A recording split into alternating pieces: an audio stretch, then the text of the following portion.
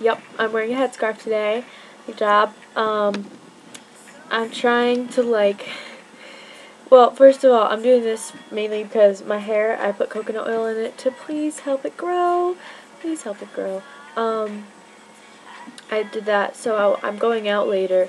I didn't feel like going out with, like, oily hair, and I just didn't feel like it today.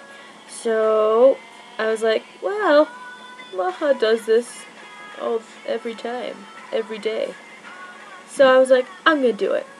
Pushing the limits of society one day at a time. That's my new motto. It's happening. It's happening. I'm just gonna be crazy. I mean, not with this. Like, this is normal. Well, not normal, but mostly normal. You know, for certain people. But to see, like, someone like me, a Caucasian girl, do it is not normal. You know, it's few and far. So I want to see people's reactions, you know? I want to see what they're going to do. I walked downstairs, and my mom's boyfriend and they laughed at me. They started laughing. And when they stopped laughing, my mom goes, "Are you going to wear that all the time now?" I was like, no. So, I don't know. I don't think I could ever do that. Because I really like doing, like, makeup and hair and stuff. And as you can see, I have, like, makeup on.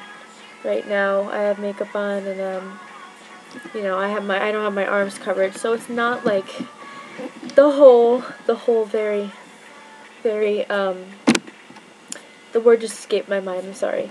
But, yeah, so I'm just doing the covering today. I don't know. It's definitely gonna be an interesting experience. Like I said, it's my new motto.